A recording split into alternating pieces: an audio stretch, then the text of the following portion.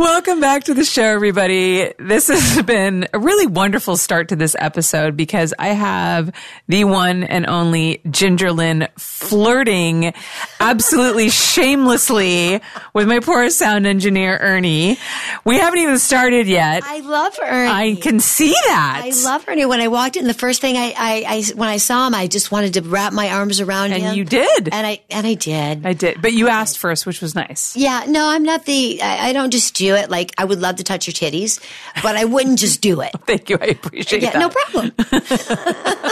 Do you have a lot of girls like come on to you when you're on the show? No, I don't know. And if they do, I don't really realize it. I've actually had people leave comments on my YouTube channel saying like, blah, blah, blah. Like, Holly, didn't you see her coming on to you? So, and like, I didn't. You just missed it. So if I were to say to you, Holly, I would love to lick your pussy, would you get it?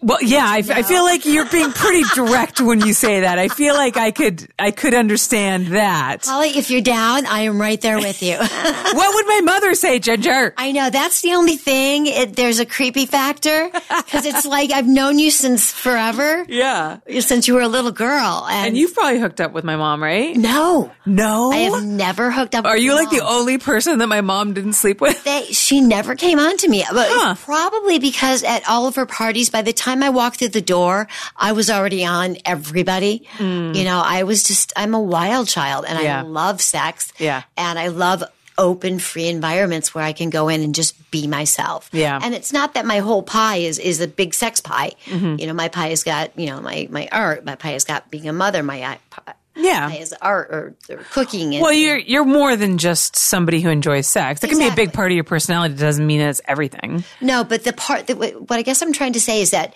everybody has that part, but what they tend to do is not explore it and not bring it out and not try it.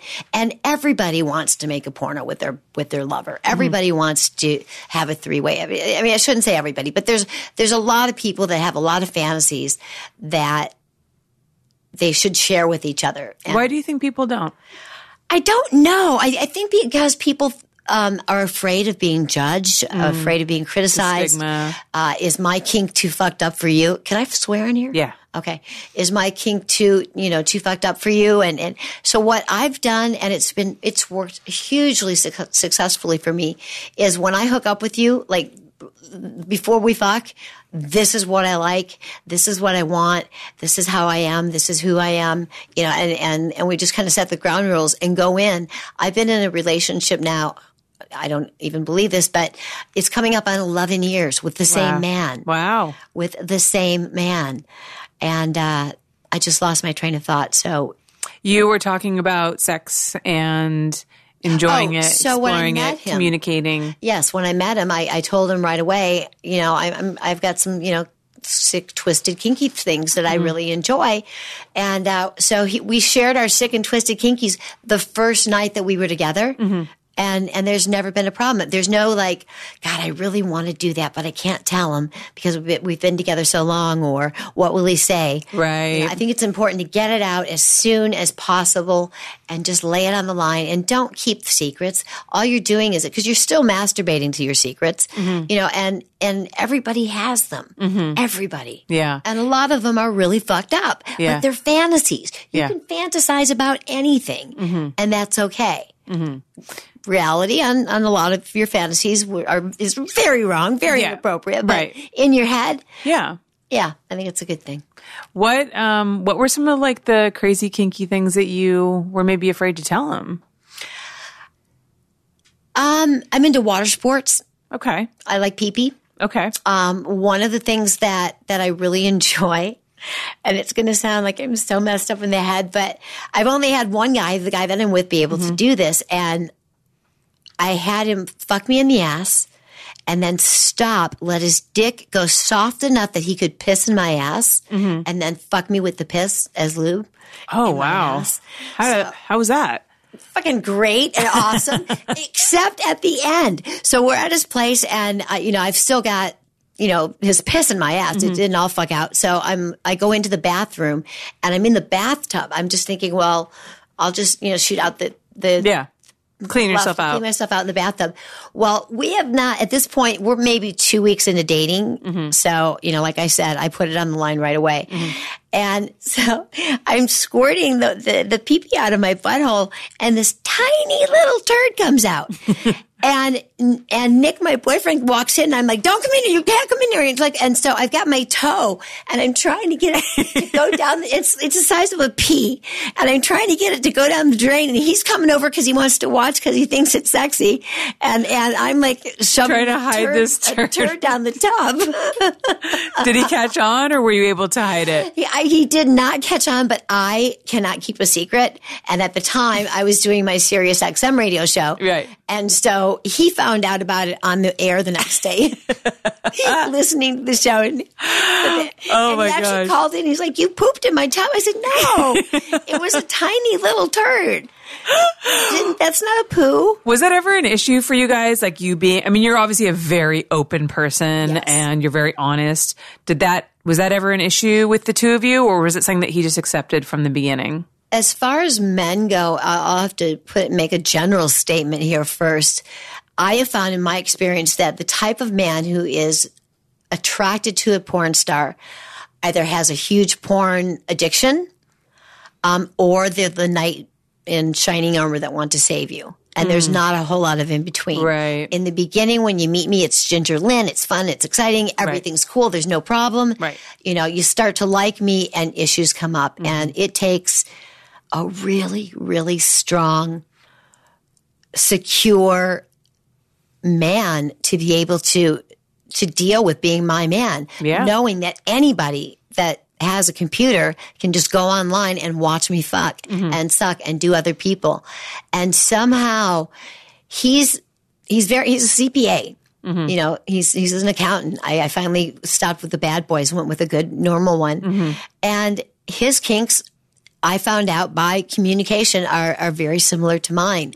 And so his acceptance, although it was difficult because I have a public persona, Right. it was there. And this is the first man that I've ever met that is neither trying to, save me or, is like, I'm Ginger Lynn. Yeah. He loves you for who you are. Yeah. He met Ginger Lynn, and 2 weeks later was in love with Ginger Lynn Allen. Right. Yeah. That's got to be.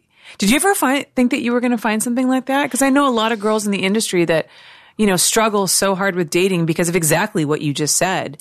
And did you feel like you would ever find that kind of relationship? And if so, do you think that there was something in particular that maybe you got right within your own world that allowed someone like him to come into your world? Do you know what I'm saying? Say that again. Like, was there any, how they say that sometimes the right person doesn't come along until you're until ready? You're open and ready for it. Yeah, I didn't have the issues about dating when I was in porn when I was younger, or even up until I met my man, 10 years ago. Right. Because I fuck people. And so I didn't really worry about dating. It meant nothing. It was no big deal. And it did get me in trouble though, because I started a rule that if we were dating and we got into a little bit of time there, if we got to the 6-month point, that's when I would make a decision. Either you're worth it and let's take this to the next step, or we're done and I don't want to waste your time or mine. Right. I thought it was a brilliant idea. Backlash is that 6 months to the day, I had 5 of the fuckers get down on their knee and propose. And so it's hard to say no. Yeah. So I said yes 9 times. I've been engaged 9 times. Wow. I've never walked down the aisle. I wear my man's ring now, but I'm not married and I don't want to be. I don't want a piece of paper that the government, sanctifies or whatever the fuck they do that I'm married. For me personally, and I think marriage is fabulous. I think it's wonderful for most people. For me personally, I think that if I were to get married, I would feel that I was owned by somebody, right. And it would ruin it for me. Right. I'm too much of a free spirit. And even when I say that, I may be a free spirit, but I'm a faithful free spirit, right? Except for girls. Well, you can, yeah, and also too, you can be emotionally connected to one particular person, but physically active with other people. That doesn't mean that you. Oh no. Well, only with women. That's all that I do. But I didn't think I would ever find that person, and I kind of resigned myself to it was okay because I I like me, and I have a lot of friends, and I can keep myself very busy. I don't rely on a partner to make me whole. Right. Is that something that took you a while to like get to that point where you felt that way? Or have you always felt that way? I've always been a heartbreaker. I've always been a, love them and leave them. You know, when I'm done with you, I'm done with you. And it sounds harsh and it sounds cold, and I don't mean to be that way. But I've never been dumped, ever. I've had a bad breakup, a really fucking bad breakup that took 3 years. Yeah. But it was fun in between. Yeah. So you know what?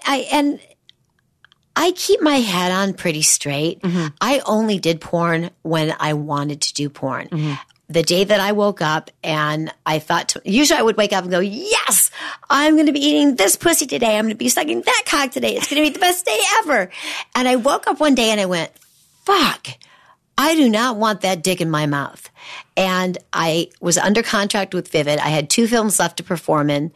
And I went into the office and talked to Stephen Hirsch, the owner of Vivid, and said to him, I can't do this anymore. My head is not in the game. And I made myself a promise that as soon as my head wasn't right, because it'll fuck you up, I'm out. And he was really cool about it. He said, you know what? You don't have to honor the last 2 films. I'm a woman of my word, so I did do those last 2 films. Yeah. But so let's back up a little bit. How did you get into porn? How did this whole journey start for you? Pretty much the way that it did for most girls back in the 80s. I was a troubleshooter for a company called Musicland, and I had 9 stores that I had to constantly keep in the black and out of the red, and a lot of work. And I'm working 70 hours a week. I'm making $2,000 a month. I live in a shit apartment, and I'm just I'm not enjoying California because I'm just working all the time and I have no money. So I answered an ad in the Orange County Register. I think it was the Orange County, whatever the Orange County paper was. And the ad read, figure models wanted, $500 to $5,000 per day. And I'm 5 foot fun, which is pretty much 5 foot. 5 foot. I used to be, I used to say 5'3", but you know what? The doctor keeps telling me I'm like just a little over 5 foot. So, now I keep doing that because I've got a million thoughts that I'm answering. So we're backing up to. Yes. You answered an ad in the Orange County Register. I answered an ad in the Orange County Register, and I drove up not feeling like I was, supermodel at my height, but I knew that I had a good body and I was proportionate and I was comfortable with my body. I had no trouble with nudity whatsoever. I've always been open sexually, I've just been open always. I say it like I feel it, like it is to me. So I went into Jim South's office, and there was a photographer in there by the name of Stephen Hicks. And Stephen said, I want to shoot you for Penthouse. I'm going to Mexico for 2 weeks. I'll shoot you when I get back. And I'm like, yay, that's the $5,000 gig. Yay. So, but I still say he leaves. And back in those days, you kind of hung out in your agent's office because people would come in. They took Polaroids. You looked at the books of all the people in the wicker chair from the. So quickly, I just want to tell people who Jim South is because I'm actually interviewing him next week. Oh, he's wonderful. Yeah, I'm so excited. So Jim South was the OG porn agent. There's a bunch of porn agencies now, but back in the day, there was I think one other guy. Yeah, there was Jim and Reb. Right. He was Jim was the guy, world modeling. And because back then digital didn't exist, he took Polaroids of models. So if you wanted to see a new girl, you had to go into his office, and he had books filled with Polaroids that you would have to flip through and look at the new girls. So that's where Ginger was. So back to your story. So I'm in there and I see the girls on the wall and I'm like, fuck, I want to be a wall girl. Yeah. There's Shauna Grant up there and Seika's up there. And I don't even know that they're porn stars. At this point in my head, they're just models. And I'm like, I want to be up there on the wall. Yeah. So I stay in Jim's office for a few hours, and another photographer comes in by the name of Suze Randall. Who could that be? I don't. I've never heard that name before. She's fabulous. I love her. So Suze comes in and she says, I want to shoot you for Penthouse. And I said, I can't. I already agreed to shoot for Stephen Hicks. And I could just imagine my mom's reaction because she's so competitive. She was just like, no, darling, you're shooting for me and we're shooting tomorrow. We're shooting in 2 days or whatever it was. The best thing that any model can do to get my mom to shoot them is to say, number 1, I ride horses, or number 2, I'm shooting for Earl Miller or Stephen Hicks next week, and you are booked like that. I mean, legit, it worked every time. It was quite funny. Oh, and she was just so wonderful. It was just, there was a comfortability, is that a word? It was just, your mom's a woman. I'm a woman. And she made me feel beautiful. She made me feel special. She made me feel, just like a model, like a pretty girl. And so the first shoot that I ever did was with your mother. Oh, wow. And it was shot as a centerfold for Penthouse. And what happened is 3 months later, well, fast forward, Jim has been constantly asking me to do commercial, which means to do sex on camera, and I am way against it. Is that what he called it? Commercial. Really? Called it commercial. Yeah. You do commercial work, commercial sex scenes. Interesting. Yeah. I like the lingo. I hadn't heard that before. Oh, I didn't even think about that. Yeah. That was what it was called. And I had this stereotype image, which is fucked up, but I did. I thought that the girls in the industry were drug addicts. They were hookers. They were lowlifes. They were just people who couldn't do anything else except fuck for money. Right. And I can do a lot of things. I don't have to fuck for money.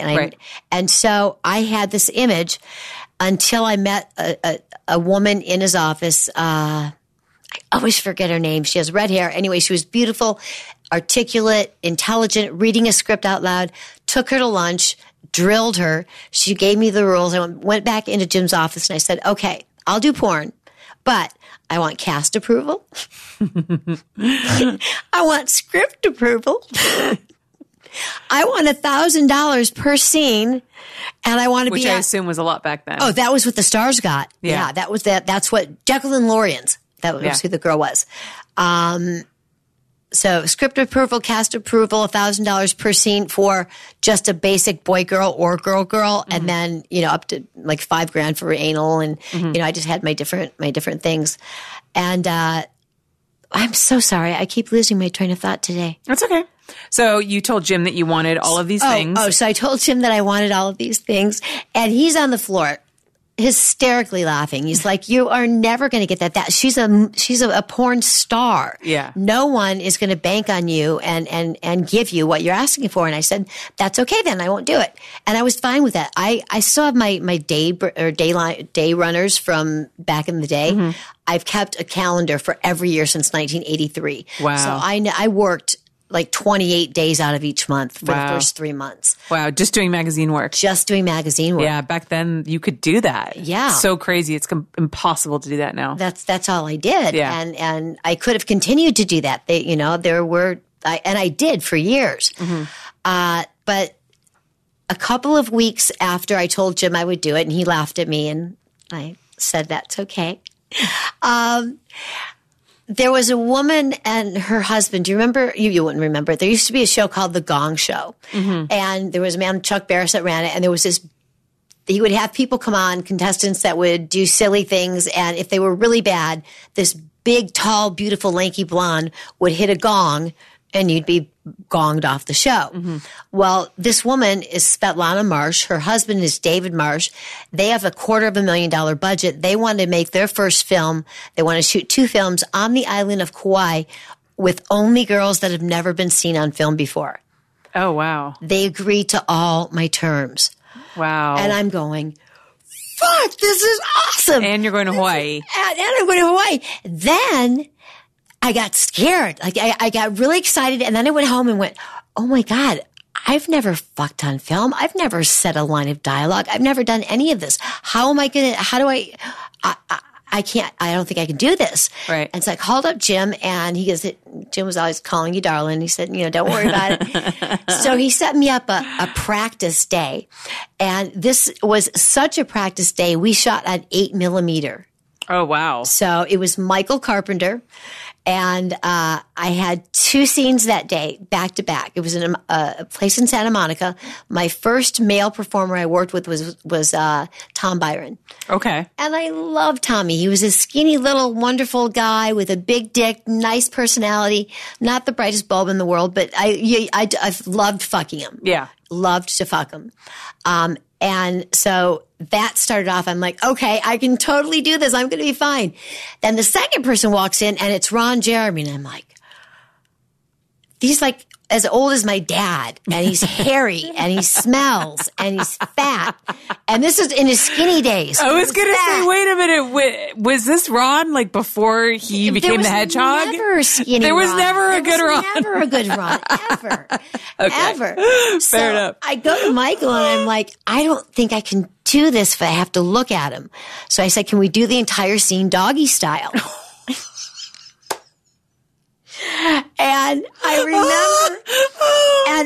remember, I'm not. This is my first day of filming, so Michael agrees, and we're in doggy style, and Michael's going, all right, lick your lips. Now I don't know what that means, so I'm going. I got red lipstick now. Now I look like a clown. I've got this big fat hairy guy behind me fucking me, but. Here's the thing. It felt good. I didn't look at him, but I loved his dick. So I thought to myself, if I can fuck Ron Jeremy, I can do anything. I am right for this business. I don't want to ever do it again. Wow. But so that was my practice run, and it was successful. Oh, poor Ron. Oh, don't feel sorry for him. He's a pig. We'll get to it, but that was actually another question somebody had for you was about Ron. But anyways, okay, so you do this practice run. So I do the practice run. Everything goes great. And in December 9th, 1983, I fly to the island of Kauai. We've got all of the cast and crew. The plane is full of us. Mm-hmm. There's like 50 people that they brought over. They've got, like a full-on cast and crew, and, they flew everyone over. Yeah. And some of us sat in first class. I mean, This was like a big deal. And so we got to the island of Kauai, and my first scene was a sex scene. That was the first thing I ever had to do. And it was with Jerry Butler, and I had approved him, and he was gorgeous, and like, okay, yeah, let's do this. So I have a sex scene with Jerry. It's amazing. I'm thinking this is wonderful. And then after that, I had one line of dialogue. And what's supposed to happen now is we're shooting part of the other movie. Mm-hmm. And so I've got these little dolphin shorts on and one of those gray sweatshirts that's all cut up, totally 80s. Yeah. Got the headband, the leg warmers, and I'm running along this bike path. And what's supposed to happen is a guy comes up on a motorcycle and starts hitting on me, and I'm trying to avoid him. Right. And what I'm supposed to say is, leave me alone. Mm-hmm. So I'm running along, and they've got the boom guy running along with me. And every time I go to say my line of dialogue, I start to laugh. I cannot do the dialogue. It's impossible for me. They had to shut filming down for the day. I could not say one sentence. Wow. Now I'm going, fuck, I've got shit tons of dialogue. What am I going to do? Mm-hmm. And so Jerry, is a trained actor, and we hit it off right away. And so I said to Paul, Jerry, same person, I need some help. I don't know how to do this. And I know that you're an actor. Will you help me? And he said, sure. So I went over and I brought my script, and when I got there, he took my script and he just took it away from me and just started talking to me. And he was saying, so tell me about your family and where you're from and who you are and who's your favorite person in the world. And at the time, my grandfather had just passed on. And so I was telling him about this, and all of a sudden he goes, yeah, your grandfather's a piece of shit. And every person that I talked about that I loved and that was going on, he just started calling me names. He threw me down on the bed, was holding me down, telling me what a piece of shit I was. And I'm like, fuck you. And he got up laughing hysterically, threw my script at me and said, now let's run our dialogue. Wow. And we did. And I never had difficulties with dialogue again. Wow. Because I was so in my head. Yeah. And he made me so mad that I was out of my head. I didn't give a fuck about the dialogue or the words. I wanted to kill him for insulting my grandfather. Right. Great technique. I mean, it made it so, and I've watched Surrender in Paradise and a little bit of Hanky Panky. And, I didn't win any awards for it. But for my first film and no training, no acting whatsoever, except for Jerry Butler's little thing, I was really proud of my work. And the films, we shot them both. They went flawlessly. I turned 21 on the 14th while we were filming there. I had a romance with Jerry Butler. We actually got engaged. This is one of the 8 people you got engaged to. 9, sorry. Yeah. Yeah, he's in there. And he's the only one that I kept the ring because it was just a piece of shit little, he got it on the island. It's adorable. It's a little, gold plated, little hand with a ruby in it. That was my engagement ring. Oh, cute. So I kept that. Oh my gosh. So that was my first film experience, and I thought I would only do 2 movies. So my real name is Ginger Lynn Allen. So I thought, I'll just use Ginger Lynn. The only people that see movies are the ones that go to the theaters and the movie houses. No one's going to know that I did it. Yeah, this is before VHS, before the internet. Before anything. When you could maybe do a couple porn movies and nobody would know. Yeah. Yeah, well, I became too well known too quickly, and my family found out very quickly. And your mom actually saved my life, literally. Do you want to hear the story? I do, but you know what we have to do first? We have to take a commercial break. Let's do it. And then we'll come back and we'll hear how my mom saved Ginger's life. Stay tuned. If you're here, it's probably because you're a fan of my podcast, Holly Randall Unfiltered. Well, that's great because I'm a fan of my podcast too. Now, if you don't know what Patreon is, it's a crowdfunding platform that allows people to make contributions on a monthly basis. Because this podcast costs money to make, maybe even more so than others. I'm obsessed with quality. So since the beginning, I have always recorded in a studio, had a professional sound engineer, and recorded professional video. All of these things cost money, as you can imagine. And I also made a pretty scary decision this year to cut down on my directing gigs so that I could focus more on this podcast, which is why I need your help now more than ever. But don't worry, I'm not asking you to give me something for nothing. In exchange for your contributions, I offer so many perks. For example, access to the live streams of all of my interviews, a bonus podcast that I do called My LA Porn Life, Q&As where the stars answer your specific questions, behind the scenes interviews, merchandise such as mugs, shirts, and stickers, access to my private Snapchat, and so much more. You can join for as little as $5 a month and help me change the way the world sees the adult industry and sex work. So take a look around and see everything that I have to offer. I really hope that you'll join and be a part of our little community. Okay, so we're back. Yeah. So, Ginger, please tell me how my mother, Suze Randall, saved your life. She really honestly did save it. What happened was my father was back in Rockford, Illinois, and went into an adult bookstore, got the little token, went in, and there I was being fucked doggy style by Ron Jeremy. Oh, no. Yeah. That's a terrible way for a father to find out. Are you kidding me? Of all people. I mean, it was just... And with Ron Jeremy. And it was with Ron. So my father tells the guy that owns the store he wants to buy every copy of this and get him out of there. And the guy says, fuck you, no, I'm not going to do that. And my dad is a cop, or was at the time. And my dad beat the guy up that owned the store. So my dad got arrested. Called my grandmother, got bailed out, took my grandmother down to the dirty bookstore, made her watch, and she's like, that's not Ginger, that's not Ginger. She just refused to believe it was me. And the only difference was I'm naturally a redhead, and so I had blonde hair, and I was Ginger Lynn instead of Ginger Lynn Allen, and my grandmother still didn't believe it was me. Oh, my God. Oh, my God. So... It was really horrible. So I get a phone call from my answering service saying that there's a family emergency at about 6:00 in the morning one day. And so I call him thinking that, my grandma's died or something horrible has happened. Right. And my father picks up and he goes, what the fuck are you doing? And I'm like, holy shit. Cause I told him I posed for Penthouse, but I didn't tell him that I was doing porn. And it was the worst conversation ever. My family means so much to me, and I'm so close with them. My dad's my best friend. I was disowned. I was told not to come home for Christmas. I have 3 younger brothers and sisters. I was told I was not allowed to see them.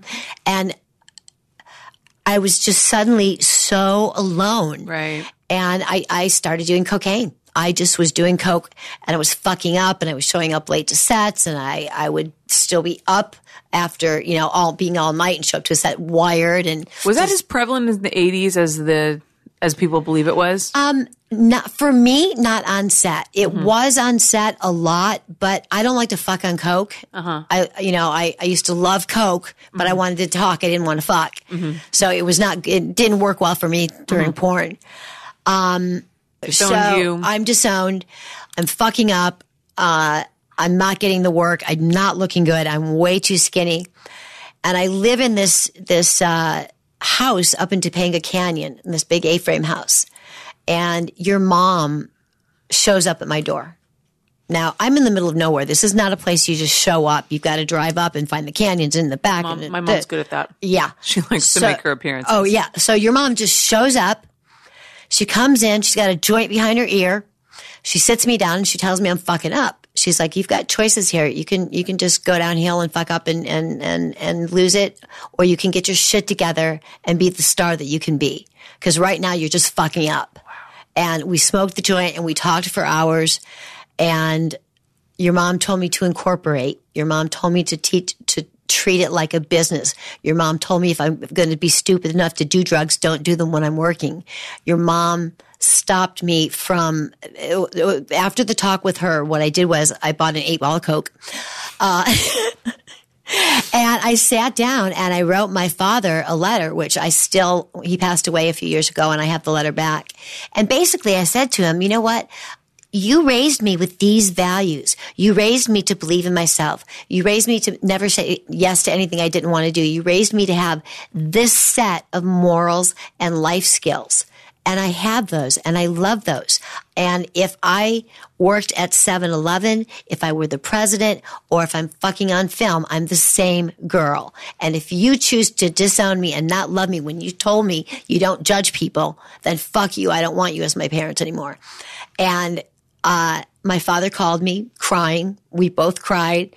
I got my shit together. I stopped doing drugs. For a while. Yeah. I stopped doing them recklessly where I was ruining my life. Right. I was much more of a recreational drug user than the daily that I had become. So your mom, had she not shown up that day, I don't know what would have happened. I don't know if I would have written that letter to my parents.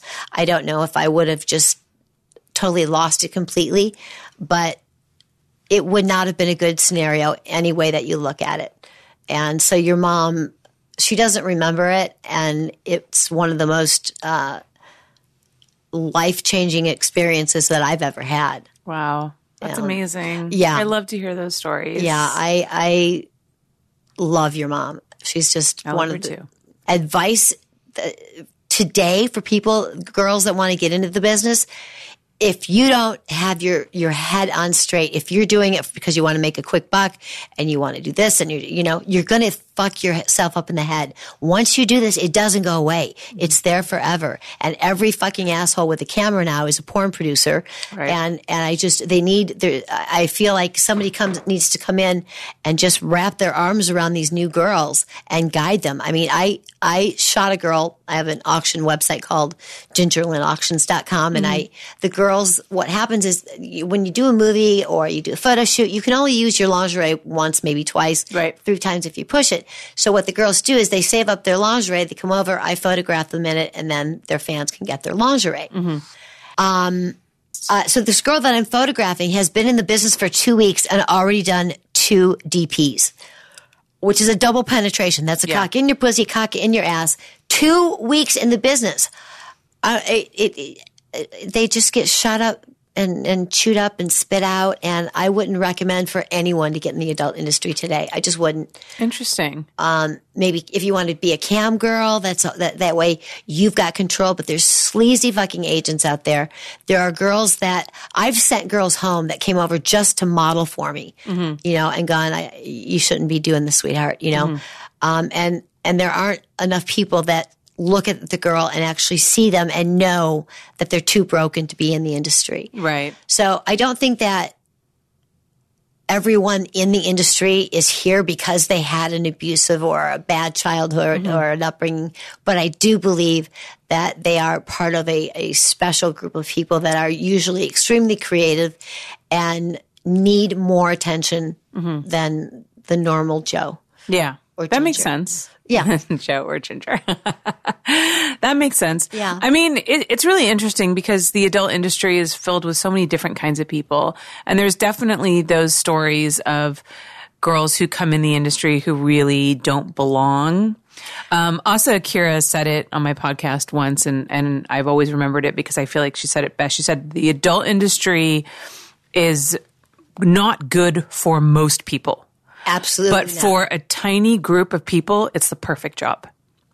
So that's a great way to put it. yeah. Yes. So it's like you need to recognize if it's the perfect job for you or if it's something that's going to fuck with you emotionally. You know, the stigma's real. Follow you for the rest of your life, prevent you from getting other jobs, seeking a different life. There's actually a case that just came out the other day. I think the girl's name is Nicole. I can't remember her stage name, but she was in porn for like a little bit, maybe like a year or something like that. Right. She quit. She went and got into nursing. And then she essentially got pushed out of her school because they found out what she did for a living, which was devastating to her. So wrong. What has that got to do with anything? Right? But this is so common and it's just so infuriating because it's like the society tells you, you know, porn is horrible. Don't be in it. Get out of porn. Or you're like, okay, I'm going to get out of porn. Try to make something else of your life. And then they won't even let you Then they don't allow continue on and make something else of your life. So she's actually suing her school for discrimination. It's one of the first cases that of that nature where somebody's suing for discrimination for having been a sex worker. So it's really interesting to see what kind of precedent this might. Like to follow that case. Yeah. That sounds really, really interesting because I don't know what I would do if I had to have a regular job. You know, Same. I mean, I did porn for 2 years and 3 months. Was that it? That was my initial. Wow. I quit for 13 and made a 7-film comeback in 1999. Right. And I will go out on a limb here and say that I believe that I was the highest paid porn star ever. I received $50,000 per movie and did 7 films for ECA. That's insane. Kicks fucking ass. Yeah. Nobody makes that kind of money now. No. So you know, I was just in it at the right time. Right. And everyone who was in it wanted to be there. We were like these rebels without a cause, you know, and we loved to fuck. Most of us, I shouldn't say most, a lot of us fucked before we filmed. I always sucked dick before I got in trouble all the time with the makeup artist. It's like, I just did your lips and you just sucked the cock and you know, I'm going to be sucking in a minute. It's going to come off anyway. No, you need to. But I had this apartment with a sunken in living room and we used to call it the pit. Mm-hmm. And so after filming, there would be, you know, whoever wanted to would come over and we would just do blow and fuck for days. Mm-hmm. So wow. I had the pit. Yeah. I mean, you definitely have to be somebody that loves sex to be in the industry, you know, to do it just for the money. Like you said, the money will never be enough. It'll never be enough for the way that the adult industry will follow you for the rest of your life. But, you know, there's been a lot of women who've made an incredible career out of adult. And the difference is now compared to how it was with you before is that these personal platforms that these girls have, they're now making more money working for themselves and creating their own content than they are working for companies. See, now that I admire and I respect that. I just hate to see people get hurt. Yeah. I hate to see that vast majority who should not be in porn getting into it. And the ones that know it and do it right. There's been so many amazing, wonderful women in the adult industry. I don't mean to say anything against the girls because there are probably a million now, right? You know, wonderful girls, but I'd say 95% of them are in the wrong business. You know, I've been thinking about this recently, and I wonder if the mistake of getting into porn, and I don't know if maybe I'm thinking like too deeply in this, but is less about the act of doing porn than the stigma and the shame society piles on you afterwards. Because I was listening to that interview with Mia Khalifa, And she actually didn't seem to talk about how her experience specifically in porn was bad. Like on set, she even talked about how it was very professional and how her coworkers, you know, the guys that she worked with treated her really well.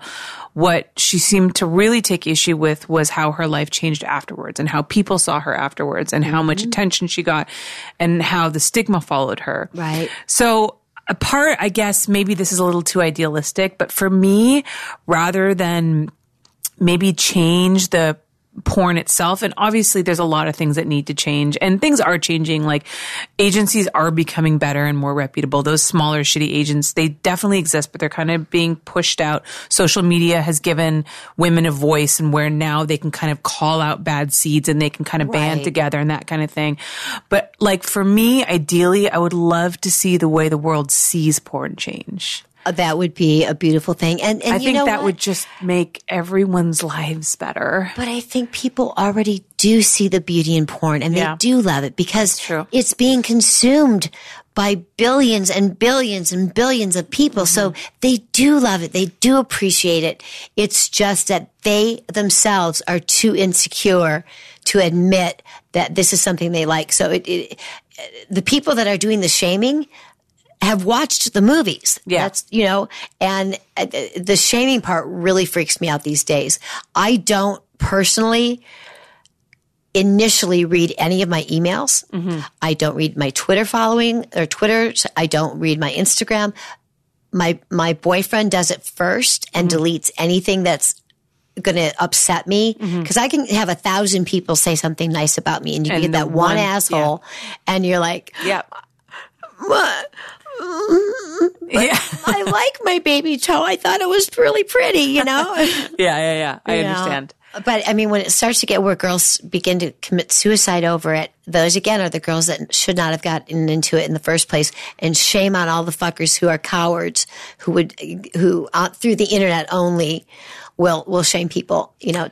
Yeah. And the problem is that the internet, you know, has given everybody a soapbox, and it's given everybody the ability to communicate with their favorite star. And, you know, you shouldn't necessarily have to hear everybody's fucking personal opinion. Exactly. You know, why do you have to absorb everybody else's shame and everybody else's anger? Exactly. And that's what you get when you become a celebrity online. It's ridiculous. It's very, very difficult. And I'm so lucky that I don't see it, because I know they come in. I know that they're there. I know that, you know, there's things that are just mean. Yeah. But I'm really lucky. I don't see any of it. So are you like so glad that you were a star in the time before the internet came along and before social media and all this stuff?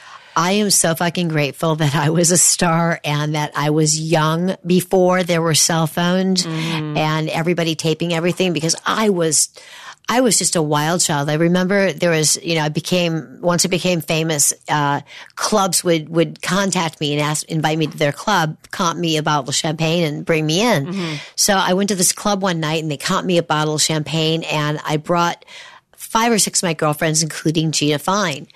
And I'm out there. Gina Fine and I are dancing. We're both wearing skirts. We both end up eating each other's pussies on the dance floor. Okay. We were asked to leave, and I refused until I finished my champagne. But had there been cell phones, had there been social media, I did a lot. There are so many things in stripping, you know. I mean, you know that people are taking pictures of you when you're stripping. I toured for 13 years, and there's always that time where you're doing that stupid underbite. When you're up, and that's the photo that you get. Yeah, I know. It's like how the paparazzi looks for the worst photo of whatever celebrity they're going after, and they post that. I have some asshole that continually keeps changing my Wikipedia photos. I gained some weight a few years ago, and I've lost it all, but I was a size 12, and now I'm a 4 again. But a 12 was really big for me at 5 foot tall. And every fucking time I go back on there, I'll have friends change it because they won't let me change it. And they put the fat pictures back up. I'm like, who is doing this? Why? I don't look like that. It's so unfair. I know. It's like, and that bothers me. So even that little bit. So I am so grateful to have been around at the time when we would get a script and it would be 120 pages. And on page 9, it would go sex scene. So we made real movies with sex dispersed within it. And they were fabulous. The lighting sucked and it was very hairy time, but you know, what are you going to do? You know, it's funny. I actually found this one scene that you shot for my mom. I can't remember the name of the movie, but do you remember she played the host and it was a game show of some kind? No. And it was like a space age kind of thing. I know exactly the one. Tracy Lords is in it. Yeah. And her dildo's a microphone. Yes. Oh my God. What is that movie called? That was hysterical. I can't remember either. I should know this. Oh no. Yeah. That was a fun movie to do. We had like fuck offs and your mom was the judge. Yes. I remember shooting with your mom on another film. I can't remember which film it was, but your mom was always running around and doing all that she had to do. And she was running up the stairs as I was coming down. She was on her way to do something really quickly. And she fell and tweaked her knee and screamed and cried. And I'm like, fuck, you know what I do? I'm trying to help her. Yeah. And she sucked her shit up and pulled it together and shot that. I don't know how she couldn't stand on that leg. And yet she shot the entire fucking movie. Yeah. Yeah. She's just. I've gotten that from her. Like nothing will stop me. Like I never cancel shoots. I have to be literally like in the hospital for me to cancel a shoot. Like I've fallen, I've hurt myself on set and I just pick myself. I've just had that drive. Yeah. Yeah, and absolutely. That's a great quality that you inherited or were taught by your mother. Yeah, the reason I brought up that movie was because I remember my mom had this ridiculous Miss hairstyle. Passion. Oh, okay, that's what it was. Miss Passion. She had a ridiculous hairstyle for that. Like she shaved like the sides of her head and put like colors in it. And I remember she picked me up from school with that hairstyle, and I was like, "Mom, what the fuck did you do to your hair?" And she's like, "Oh, nothing, not." And I remember that so distinctly because I remember being so confused about like why my mom's hair was so weird. And then I see the movie and I'm like, "Oh, now I get it." Yeah.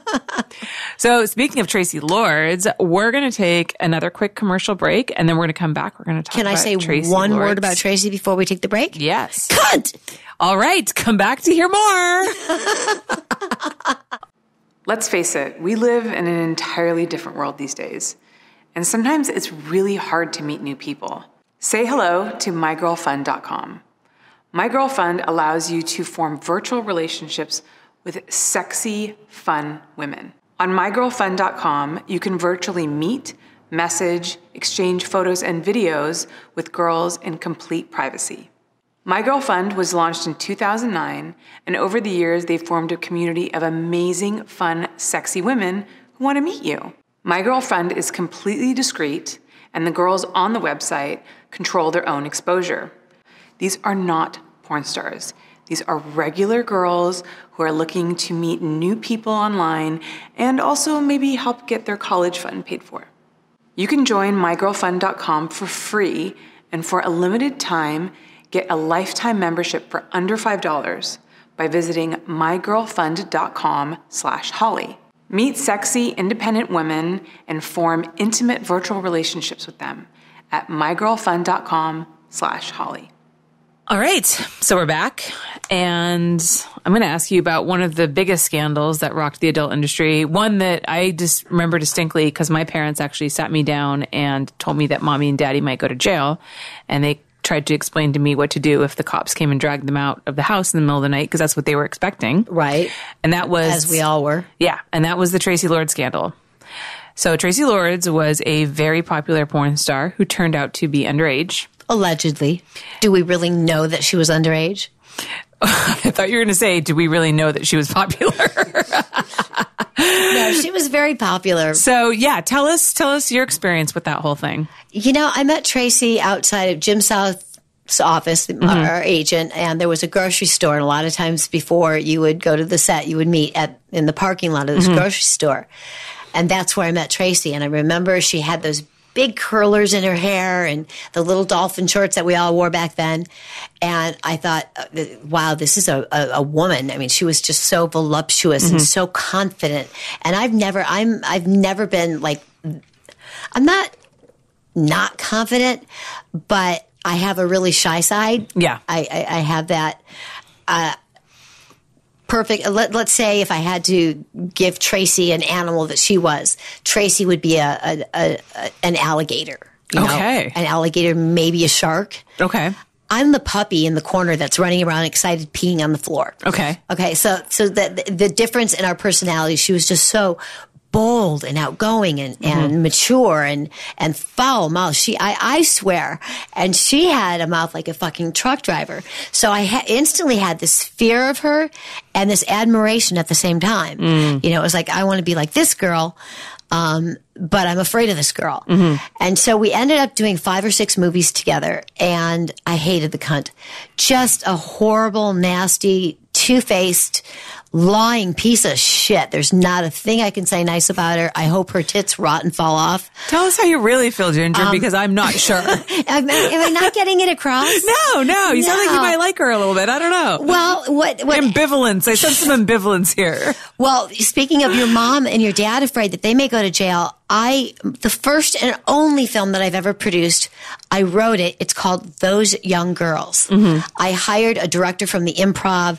I had 3 of my friends. We invested in the movie, and we decided we were going to have Ginger Lynn, Tracy Lords, John Holmes, and Harry Reams, the 4 biggest names that were around at the time. And so that's who I cast without anyone knowing that I was one of the producers. Right. Because I wanted to make money off this little cunt. And it was like, all right, I'm going to... And so when I wrote it, I had no fucking idea if she was underage. So I wrote a scene where we're 13 in a tent exploring. A year later, I'm in trouble for making this movie. One of my partners was arrested. The other one, they did raid his home, and he ended up having to go to a mental facility for a while just to get his head straight because he had shot Tracy so much. Yeah. But when Tracy came out with being underage, or, I was called before the U.S. attorney to speak before a grand jury, and I refused, and they told me if I didn't go, they would make my life very difficult. So I went before the grand jury, and they showed me photographs that were taken from behind trees, from in a bush, from over here. I saw photographs of Tracy and directors and producers and myself taken by people from hidden areas. So whether she turned herself in, whether she really was underage, they fucking knew that she was making porn before anybody did anything. I've seen the photos. I have nothing nice to say about her. She ruined so many people's lives. I ended up, when I didn't help the grand jury, I have a really bad memory, and my grandfather taught me, you never snitch, you never steal, you never lie. Those are you just don't. And, so I didn't snitch. I didn't remember anybody's name. And you don't know people's names. They're Bubba or they're whoever they are. Ernie is probably somebody else too. Everybody's got a different name. Right. So, 5 years to the day after the grand jury appearance, I'm dating Charlie Sheen at the time. I'm at Charlie's house, and my attorney calls me. We're on shrooms. We're like tripping out and making fun of Mary Steenburgen's name because we were so high. Mary Steenburgen. And I remember because we were taking photos and wearing shades, and we were just being really goofy and having a good time. And my attorney calls and says, "You've been indicted." And I'm like, "For what?" And they paid someone for 5 fucking years to watch every movie that I ever made, read every interview that I ever did, follow every move that I made. They tried to charge me with tax evasion. And at that point in time, it was not mandatory that employers 1099 their employees. Right. So I had $2,087.04 in my checking account that I didn't have a 1099 to go with. And so what they charged me with was willfully subscribing to a false tax return. They claimed, what they tried to get people to say was that they had paid me in cash too. So they were saying that, I had made all this money in cash and they just couldn't find it. So I knew that I'd made more, and $2,087.04. It was just because I didn't help. And so what happened, we're getting back around to Tracy here, is that I got 750 hours of community service and 3 years of probation, which included mandatory drug testing. So I had a number I had to call every night and see if I had to go in and test the next day. So I do my 750 hours of community service. I am such a geek. I knit. And so I would tour and strip. And in between my shows, I'm in the back knitting. I did all these blankets for people in wheelchairs. So I did over 100 of them for my kids. That's how I did my community service. Oh my gosh. And 2 weeks before I'm off probation, I'd been given permission to fly to Cannes for the film festival. Mm-hmm. I'm in Cannes. I'm on the beach doing a press junket, and I look down the beach and somebody has a bigger one. I'm like, who the fuck is down there? So I finish mine and I go down to the other one. It's like, who's got more people than me? And it's Charlie. And we had broken up. We were together steady for 2 years and then had 3 years of off and on. Mm-hmm. So this was during our off period, and he's like, come with me to Vienna. And I don't have permission to go to Vienna. And I'm like, all right, let's go to Vienna. So I fly to Vienna, and we were not very quiet about our goings out. I was actually engaged temporarily to someone else at the time. Mm-hmm. So I'm wearing a ring. So the press picks up, Charlie and I are in Vienna. I'm wearing a ring. It's on the news. My probation officer sees it. When I get back, that first time I call, I'm going in for a drug test. I've been in Vienna for 2 weeks with the entire cast of The Three Musketeers. And Charlie Sheen. I am not going to pass my fucking drug test. There's no way. Yeah. Do not collect $200. Go straight to jail. So I test dirty, and I'm supposed to, I've got a noon turn-in time. And so my father and my grandfather drive out from Illinois, and they're at my house. I'm still in bed. They go to my bank to clear out my money and all my possessions and my safe deposit boxes because I don't know what's going to happen. Yeah. So the marshals, I get a phone call and they hang up. 5 minutes later, the marshals are at my door, and I'm not letting them in. It's me and my grandma in there, and I know, but the thing is, I'm supposed to turn myself in, and they came at like 10 in the morning, 2 hours before, just to humiliate me. And so eventually they did get the door off the hinges. Oh my God. Well, I'm literally tearing bed sheets. I'm on the third floor. My condo's on the third floor, and I'm trying to like make an escape. Oh my God. But my dad got back right as I got the door off, and I was able to say goodbye to my dad. Mm-hmm. And I went directly to the holding cell downtown. From there, I went to MDCLA, which is maximum security, in with murderers, weapons dealers, drug dealers, the worst of the worst. I'm in with some really, really bad people. And there's a lot of things that happened when I was in prison. I'm working on a book right now, which is very close to being done. It's called I Don't Look Good on Paper. Let's see. Ex-porn star. She was an abused child. She's a convicted felon. She's a single parent. She likes sex with just about anybody. On paper, it just doesn't look it. Yeah. But I'm a really nice person. I just like to fuck.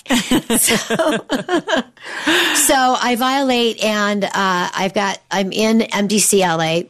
The night that they take me in, I've been in a holding tank all day, and it's like 2 a.m. now. I've been strip searched, humiliated, embarrassed. I'm put into a cell by myself.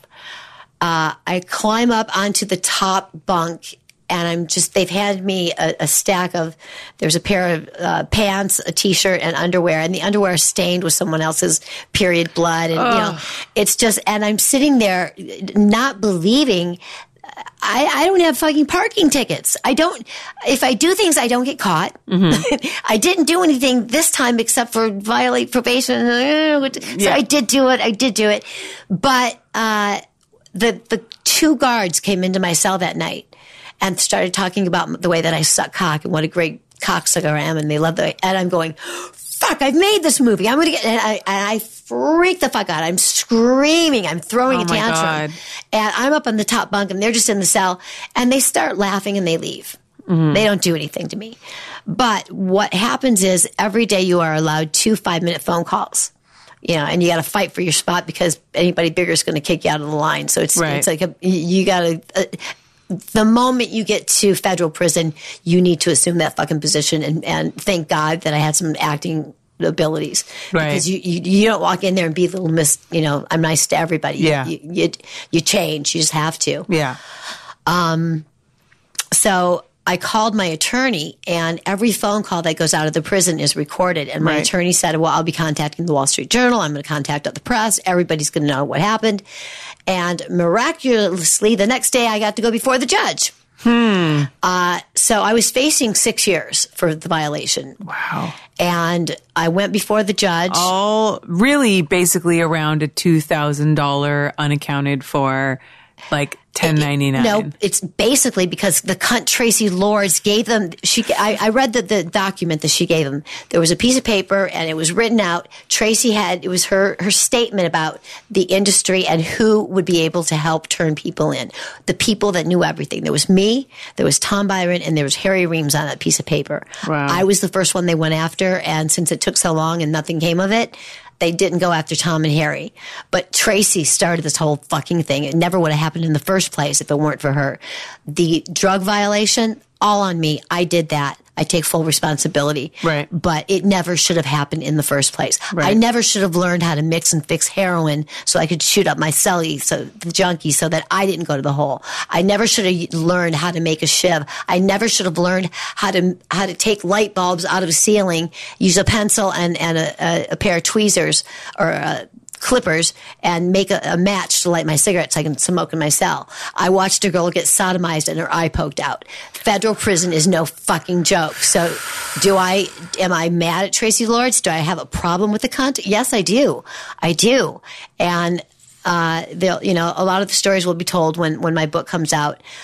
But, the judge ordered that I do, 30 days in a rehab and then 90 days in Gateway CCC. And Gateway CCC is in Echo Park.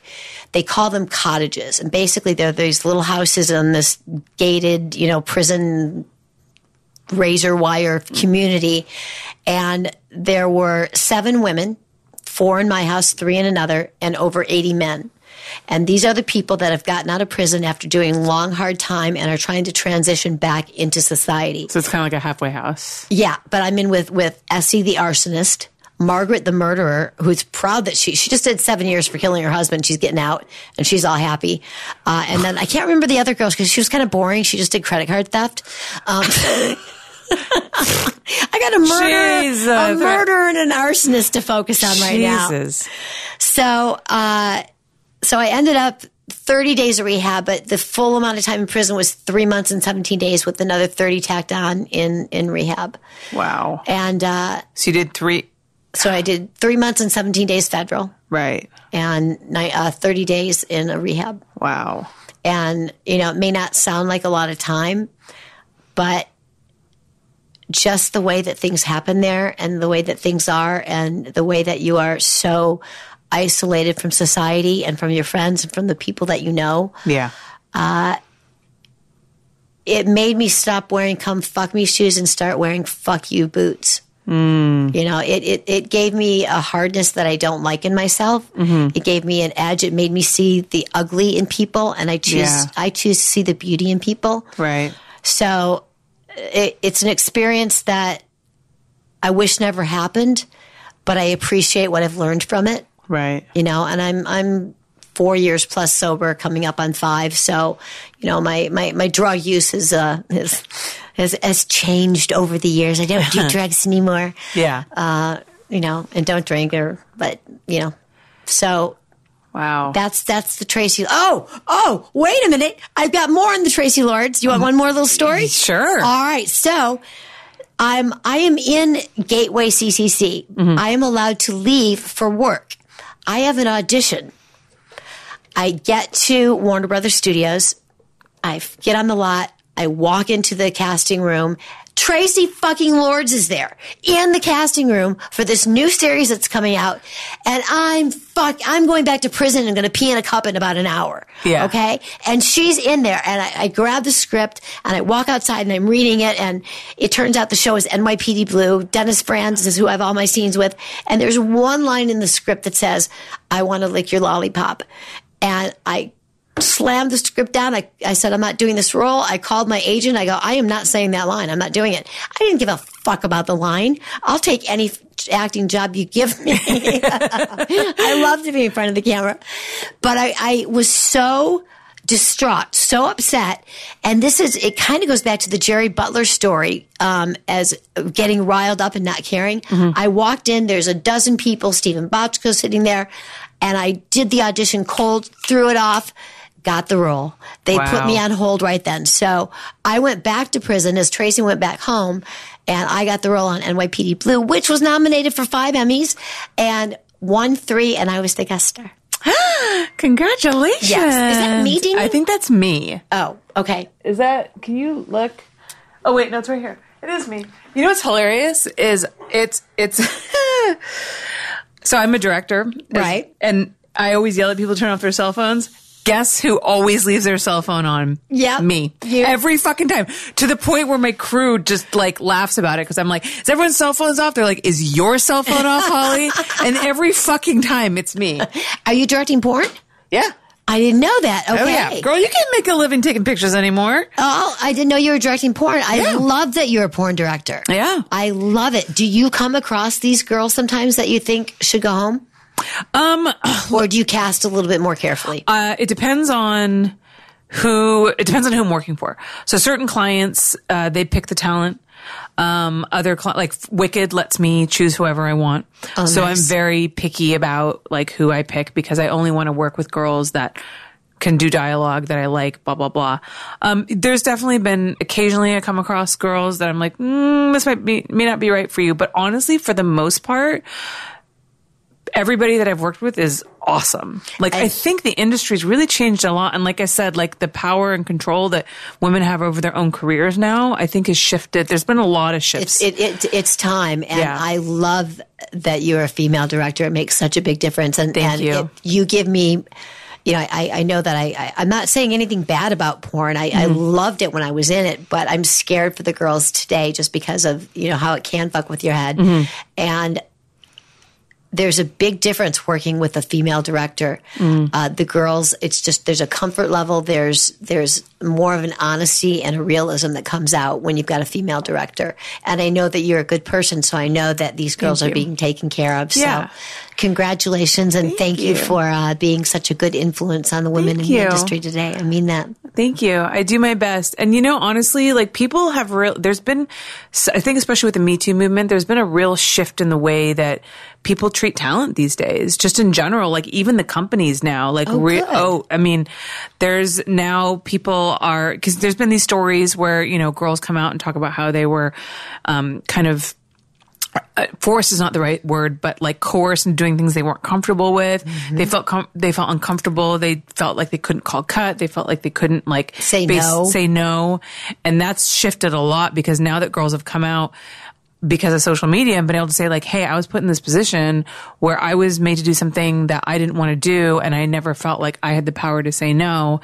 And so I think companies are becoming a lot more aware of that. Oh, that makes me so grateful. Yeah. And especially in the people that I work for, I'm very particular about who I work for. Twisties is my main client. Okay. And they're really good about the way that they treat talent. Like if I call them good girls. Yeah. And honestly, Twisties is mostly run by women now. I love that. So maybe that's the big change that needs to come. There's a lot more women behind the scenes. And if I call them and I say, hey, this girl's uncomfortable, even if she doesn't like her hairstyle, they're like, change it.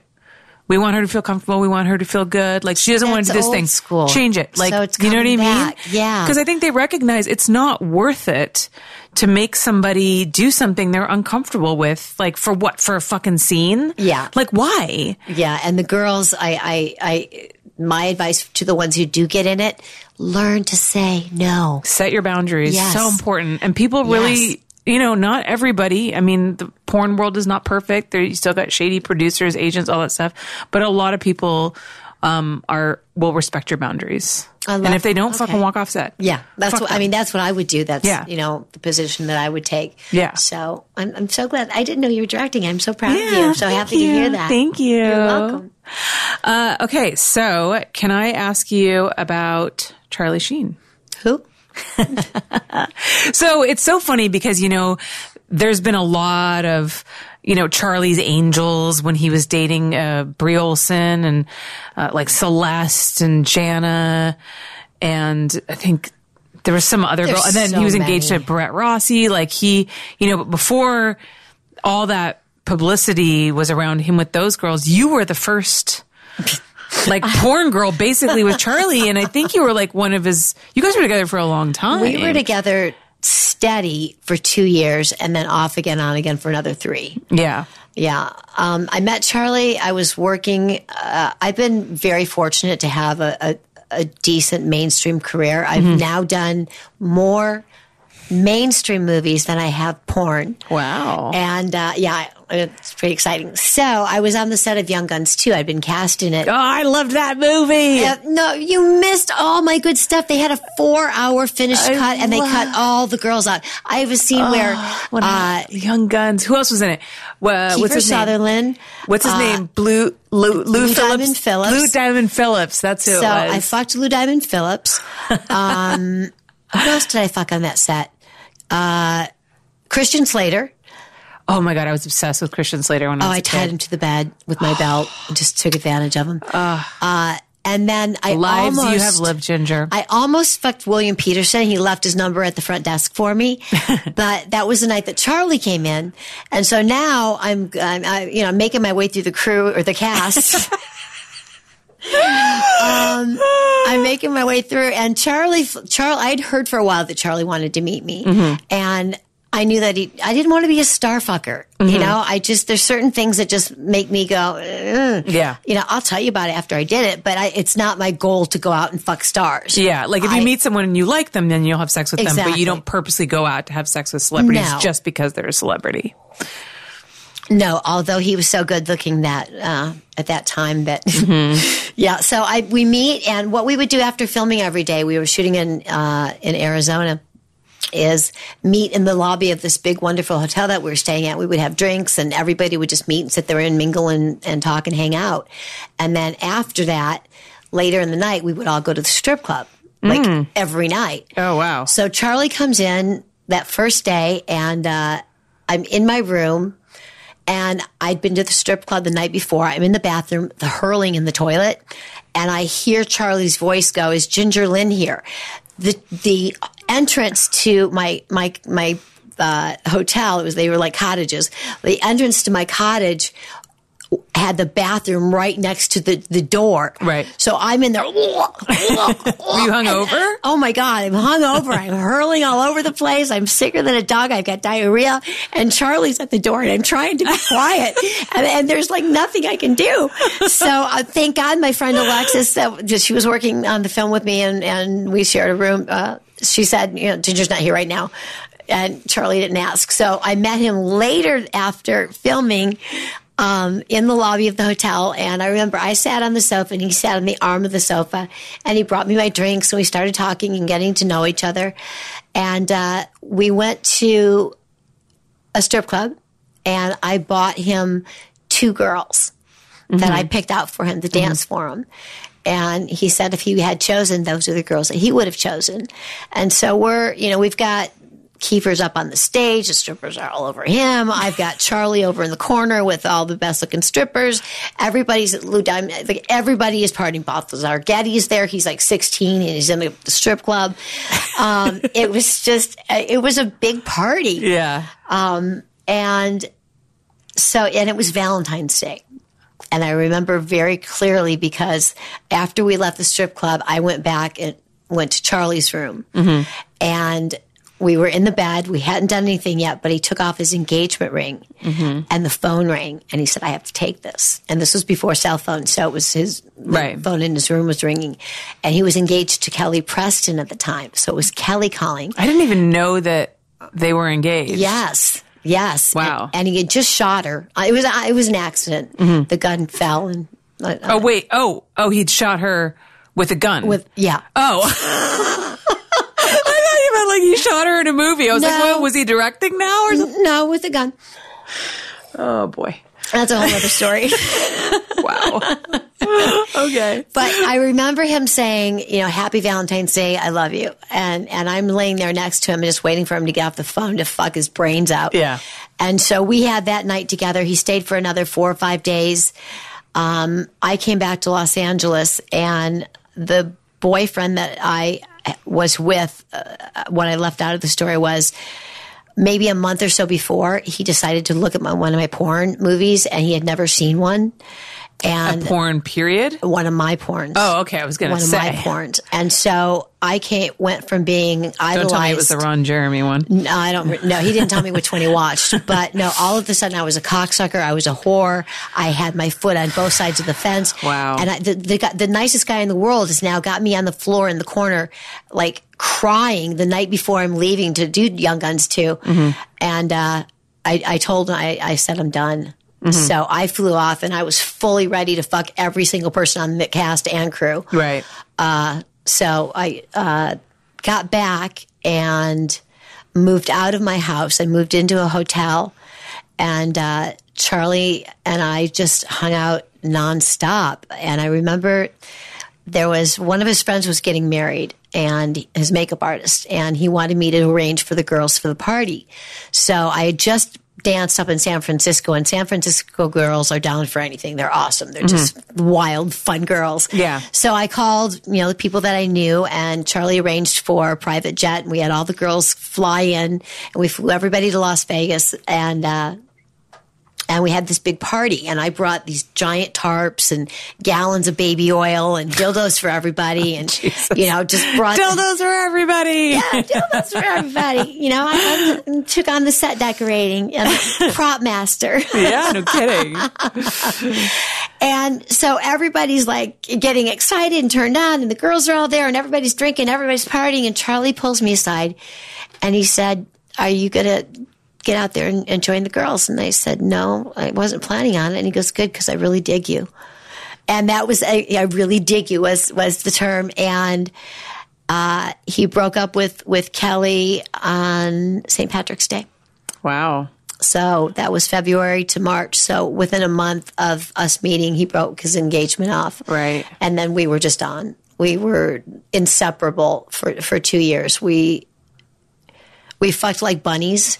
Charlie, as far as like a performer, oh my God. Like we would fuck 6 times a day, easy, no problem, every fucking day. Wow. He would have been like the strongest performer ever in his heyday. Mm-hmm. In his heyday. And, I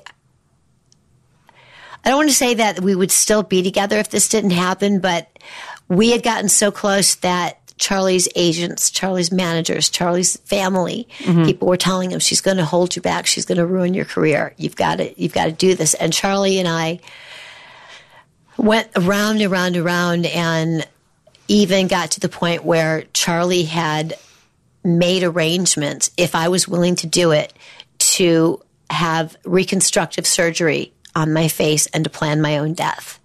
He had that was our plan, so that we could be together. I was going to go to Europe for a couple of years, get an accent so that and he would come and see me all the time. I mean, that's how serious we were, and that's how fucked up the powers that were in control. Wait, you were going to fake your own death and come back as a different person? Yeah. Wow. Yeah, and the only reason I didn't was because of my grandmother and my dad. I just couldn't do it to my family. Yeah. But it was That's a lot to ask. I was so in love. Yeah. I was so in love. I was this close to doing it. I was this close. And when you're that in love, and both of you are, and you've got people tearing you apart and pulling at you, it was just, that's why the last 3 years were so difficult, because we had to sneak. We had, the moment we saw each other in Cannes, it was just like 2 people in the commercial running along the beach. Yeah, slow motion to each other. Yeah, and it was my first love, the first time I was ever in love with anybody. That's really heartbreaking, and we talked earlier about the stigma of porn following you. Yeah. And, how I feel like that's the stigma itself is, I feel like the most damaging thing about porn. And I mean, it depends on how you deal with it though. You know what? I get recognized a lot and I don't care. I like it. I enjoy it. I thank my fans. And I think what happens is you attract the type of fans that are attracted to the type of person you are. Mm-hmm. And I am the girl next door. I'm bubbly. I'm energetic. I'm fun. I love to fuck. And so my fans are primarily just really nice guys. Right. But it's not even necessarily the fans. It's just like the mainstream media. I mean, the way that they destroyed your relationship with Charlie. I mean, you couldn't be with the man that you loved because of what you did for a living. Exactly. That's terrible. But if you look at, in hindsight now, I mean, where Charlie has gone with his life, I'm the one that probably would have gotten the most damage had I stayed with him anyway, because I'll say it, I've got my head on my shoulders a little bit more than Charlie does. Do you feel like maybe if you guys had stayed together, maybe he wouldn't have gone down the path that he went down, or? I don't think so. And when I was able to calm him and keep it like if he did too many drugs or did too much of this or too much of that, I was just really good with him. I was able to bring him back to a good place. And I think that he just began to go so far down that rabbit hole that he needed new things to get him off. If there was ever a person who, Charlie is the most intelligent. He's like a genius. I mean, he literally is. He's brilliant. And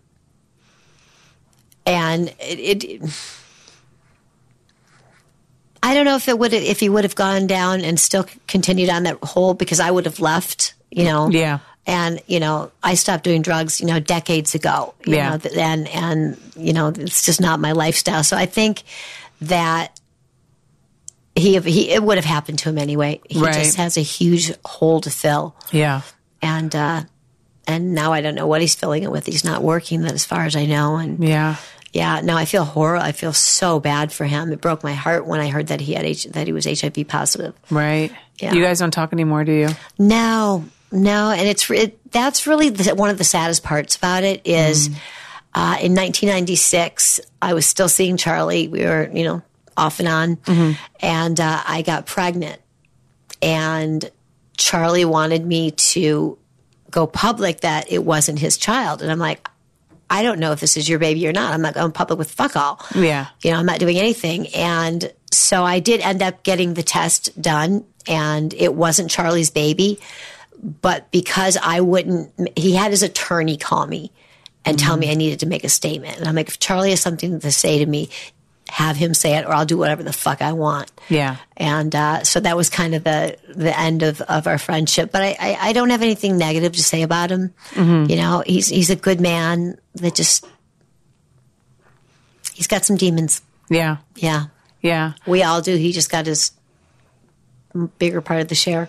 Yeah. I mean, you and I have both been, through it with addiction and stuff like that. And, I'm in recovery, and I'll have 2 years in July, God willing. Congratulations. And July what? Thank you. July 6th. Mine's July 3rd.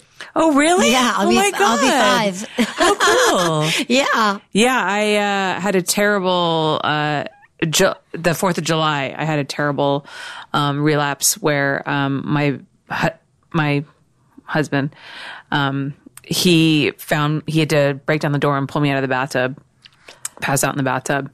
And then they were going to send me to a rehab or the next day, or sober living. And while my parents were on the phone trying to get it all arranged, I snuck down into the kitchen and stole like a bunch of beer and drank a bunch of like warm beer at like 7 a.m. up in the bathroom. So my first You're day good at it. sobriety, good for you. I'm really sneaky. Was July 6th. July 6th. But anyways, what I was going to say is that, addiction is such a demon, and it's just when it gets claws in you, it's so hard. And I have always really felt for celebrities that deal with that, because I can't imagine what it's like to be in a place where, first of all, usually you're surrounded by yes men, people who won't deny you anything, Right. people who want something from you, people who will give you, you're used to getting whatever you want. Oh, yeah. And then like trying to go through recovery, you know, like I go to meetings, like I've seen celebrities at meetings and the way that other people look at you and, you know, media parked outside of meetings. I remember when Lindsay Lohan was trying to go to meetings, It's people would, so the media would intrusive. come outside of a meeting that I went to and take pictures of her when she came out. It was just like, you can't, you know, it's just like everybody's watching you. You're under this fucking microscope. It's just like, it just breaks my There are heart. ways around it, because Charlie and I, we partied hard for the first 6 months of our relationship, and some things happened, and got to read the book. Yes. And we decided to get sober. And so we were sober together for 13 months, and Charlie's people arranged for meetings with other celebrities. Yeah. So we would go to people's houses, Yeah. and to private meetings. Yeah. So, you know, that's which makes it really hard, because when you're new, you just need to go in and disappear. You don't want anybody to see you Right, there. exactly. You know, you're just like sitting in the room going, do I belong here? And well, these people are more fucked up than I am. And, you know, all the things that cross your mind. I've battled with addiction since, if I'm honest, since I was 13. Yeah. You know, and it's that combined with mental illness is a really, really bad combo. So, Yeah. you know, the fact that I stopped self-medicating with drugs years ago is huge for me. Right. You know, and then I stopped alcohol 5 years ago, but I have to always be in contact with my sponsor. You know, I have to stay close, Yeah. because it's really easy for me to romanticize. I was at your parents' house, and your mom and dad were drinking wine the other night. And, Yeah. and your mom goes, "You don't drink any alcohol?" No, being an alcoholic means I don't drink. Now I can't have a glass. I feel like I would have taught her that by now. My parents have spent a lot of money sending me to rehab. It's like, come on, Mom. You've been through this. Well, I guess because I'm not so crazy and wild as I used to be when I would come over to your house or your mom's house. Yeah. That she was like, all right, come on, let's get Ginger crazy. I'm like, no, I'm good. I'm Yeah. good. Yeah. Yeah. Well, congratulations on your sobriety. Thank It's you. a really tough disease to deal with, and it never goes away. So if you ever want to talk, Thank you. you got my number. Let's stay close. Thank you. Yeah. Oh my gosh, this has been amazing. I feel like we could go on forever. Why don't we do a part 2 another time? I'm back Yeah. in town once a month. Okay. Oh, So, fantastic. I can come back on and we can do it again. Well, we're also going to, if you have 10 minutes, we're going to do a little quick bonus video. Right, I look at the camera. Bonus video from my Patreon members. I have a bunch of questions that they sent me. Okay. So Yeah. we're going to do that for you guys. So if you're a member of my Patreon, then you can check out these bonus questions. I'm going to ask you about Mark Hamill. And I'm going to ask you about new wave hookers and a couple of other special Ginger stories. Uh-oh. So before we go, though, I want to quickly touch on, you're doing art now. I've been painting for about 20 years. Yeah. When I stopped making porn, I've always been creative. So I started designing jewelry and I sold it on commission. And about 20 years ago, I was trying to keep my son occupied and interested in doing things, being creative. And so I bought a few canvases and I bought some paint and I started painting with my 2-year-old. And I've sold over 100 paintings at this point. My website is gingerlynnart.com. I'm always doing something new. I'm inspired by so many things. I do a lot of nudes and women, and a lot of them are based on photographs that your mother took of me. Oh, really? Yes. Oh my God, that's so Yes. cool. That's fantastic. So I've been doing that for quite some time now. And I've got gingerlynn.com, which is where you can go to find out everything. That's your big hub that's of the all hub. the Ginger Lynn things. Yes. And then there's Ginger Lynn auctions as well. Okay. So And then on social media, where can people find you? you can find me. I am on Twitter, Facebook, and Instagram. And I call it my handle because I'm old, is Blame It on Ginger. Fantastic. So if it's any other name, like I'm the real Ginger Lynn or whatever, it's not. Blame It on Ginger is from my radio days when anybody did anything, they would always just blame it on me. So if you ever get in trouble, just blame it on me. You might as well. Everybody else does. So you can find me at Blame It on Ginger. Fantastic. And you guys can find me at Holly Randall on Instagram and on Twitter. I've got a Facebook group, facebook.com/Holly Randall Unfiltered, and also youtube.com/Holly Randall Unfiltered if you're listening to this on the audio platforms. Thank you guys so much for tuning in, and we'll see you next week.